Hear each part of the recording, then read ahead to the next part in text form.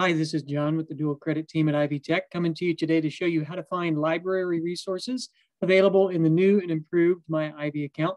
So to find your student MyIvy account, go to myivy.ivytech.edu. You'll click the login now to log in. If you've already set up your account, if you know your Ivy Tech email, but you've forgotten your password, click the reset or forgot password link. If you've never set up your MyIvy account before, click the first time here button to launch that process. You will need your student ID number, your C number, and your Ivy Tech email. If you don't know either of those pieces of information, check out the setup video linked in the description below for how to find that information in dualenroll.com and set up your MyIvy account. Once you log in, MyIvy looks like this these days. It's really convenient to find the information you're looking for using the search bar up in the top left corner. So we'll type library, and it'll take us into a smart search page, and you can find the library icon right down here at the bottom. We recommend that you put a heart next to that. You can click this heart icon on the right-hand side, and then the next time you log into your MyIvy account, it will show up in your favorite menu, which is right over on the left-hand dashboard. So it's right front and center for you. You can click through to the library site. It will launch your local campus library site. So we're at the South Bend Elkhart site today, and I'll show you how to find some of the resources you might need for research papers, etc. So we're going to start with the Discover search right up at the top of the page. You could search by topic here, and it's going to do a search of most of our database information. There's an important caveat there that I will talk about in just one moment. So do a search based on your topic. The more specific your search topic, the more helpful results you'll probably get. This one's pretty general. So the first thing it's going to give me is a research starter. So this is like an encyclopedia article on this topic. Going to give me a little more information about that topic of drones and maybe help me hone my research paper down just a little bit. So you can see two different search menus. The left-hand side is all the resources that are available on campus. So physical resources, books, magazine articles, physical videos, things like that are all over here. So these are the things that you would come into campus to get. If you only want to see the electronic resources that are available right here at your fingertips, those are on the right-hand side. And you can also click only show database results button, and that will just eliminate that left-hand sidebar and let you see just those resources that you can pull right here. So you can see those are all listed down here below, several that are available. My initial search topic returned over 200,000 search results. So sometimes it's helpful to use some of these limiters or expanders on the right-hand side to narrow things down. Or if you didn't have enough topics, you can use the expanders to widen it up. So you can apply related words to your search, or this also gives you the opportunity to search within the full text of the articles. So right now my search gave me articles that had drone featured in the name. This would expand that to the text of the articles themselves. You can also use the limiters here below to limit it based on references that are available, and also peer-reviewed journals if you would like. So peer-reviewed means that an expert in the field has reviewed the author's information in that publication before it ever goes to the public for them to be able to review. So peer-reviewed journals have a high degree of reliability.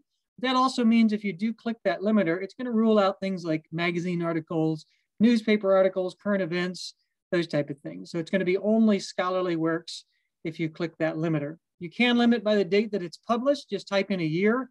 If you only want to see drone articles from the last 5 years, you can limit it based on the date, or you can limit it based on the source type. So you can see all different source types available here, and then the number of resources available for each of those types.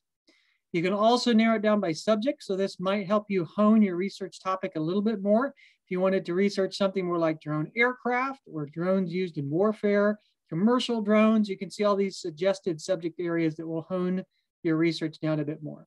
You can search by publication, content provider, etc. So all of those things would limit your search results. If you clicked on that, then you would see that pop up in the narrowed by category up here. So now it's one of my limiters. If I want to get rid of that and go back to the original search results, just click that X next to the limiter, and it will eliminate that for you and get you right back to where you want it. We'll click only show the database results again. That way you could see it like that. Let's check out one of the text of the articles. So if we click on the first one here, you can see this is an ebook. It'll give you a little information about this resource. You can check that out, see if you want to explore a bit further. If you want to check it out, you can click the check for full access button, and it will take you in to where you can actually read the resource, review what is available there. So you can see there's a couple different ways to review the resource. It will hyperlink you to the different chapters. If you just want to read one chapter out of the book in particular, maybe only one of these is what you're looking for. So you only have to check out that one. Or you can download the whole resource typically by clicking the PDF full text to download a PDF version of that resource. There are a few other helpful pieces you can have over here. You can print the resource directly from here. You can email it to yourself to save it for later, or you could cite the resource, which is really helpful. If you are using this resource in your research paper, click that cite button and it will pop up and show you exactly how that needs to be cited based on the different styles listed over on the left. So if you're required to use AMA style, this is the citation. You could copy and paste that right into your paper, which is super helpful. You can close that out here. If you wanted to compose a list of permalinks, you can do that and just link right back to this resource.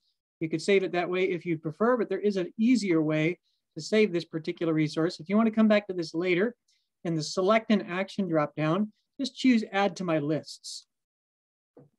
And now this has been added to my lists, and I'll show you where to find that. When you're on the main library page, up at the very top of the page, it says my lists. If you click on that, now you can see that resource is saved right there for you. It is important to note that this is a temporary list right now because I'm not actually logged into this side of the library site. I'm logged into MyIvy, but not actually the library site. So if you want this to be saved for the next time you come back in, just click that login button. It will pop up a dialog. You could put in your student C number and then your library PIN. If you don't have a PIN number yet, that's okay. Just click this link right here to create or reset your library PIN. It will prompt you through to set up a PIN number. That way you could save this resource. It'll be here for you every time. So if you want to grab several, you could save them here and then come back through and read a little more in depth at a later time. All right, so that is the Discover search. It does also let you narrow it down by author. You could search by title, subject, call number, all these different fields here. You can choose other campus resources if you'd like to search all campuses, everything. You could check out other resources as well there. So one thing that I mentioned earlier is the Start with Discover searches most of our databases, but not all of our databases. So if you click the A to Z resources on the library page, you'll see a list of all the different databases that we have available at our Ivy Tech library. So you can see there's a lot of them listed here alphabetically. One of the most important things to note on this page, though, is this note right here. And that tells us that anything that has this red asterisk next to it is not included in the Discover search. And you have to look at that individually. So if you scroll down here, you can see the African American experience has an asterisk next to it. That means because of the way this particular database is formatted, it makes it difficult for our Discover to search it. So if you wanted to find something in the African American experience database, you'll need to come in here directly and then browse by topic. This happens to be organized by year. And then you can see the different articles available within this particular resource. So take note of those, scroll through here. You can find the ones that have that asterisk next to it. And those are the ones that you'll have to come back in and see if they're relevant to your topic, if you want to check those out and do a little bit more digging into that particular topic. There are some other really helpful resources available on the main library page. There are some guides to popular subjects that we have. So if you're in a particular subject like English 111, you could click on that and find the English 111 guide on the library site. So the main part of the page is going to show you how to search through the different resources that are available. So it will give you another primer on using specific resources. And then at the bottom, it will have some information about the different databases, CQ Researcher, Discover Search is right here. So if you need another primer on how to use Discover Search, you can come down here and get some more information about how to find the resources that you need using that. It also has some information on citing your sources over here on the left-hand side. So you can see APA format, MLA format, various resources. You can link over to the Purdue AWL site and get some more resources there as well. Back on the main library page, you can also see a citing resource guide right here. So if you click through that, it will give you information about what citation means, the different formats of citation, MLA and APA. It'll show you how to cite quotes within your source, which is helpful, and also how to sort things in your works cited page. So that's a helpful resource. If you're not quite sure what the difference is between those, or you just need a refresher, you can find that information here. Anywhere on the library page, you will find over on the left-hand side, there's this little Ask a Librarian button. I'm sorry, it's over here on the right-hand side. If you click on that, it'll pop open a dialog box.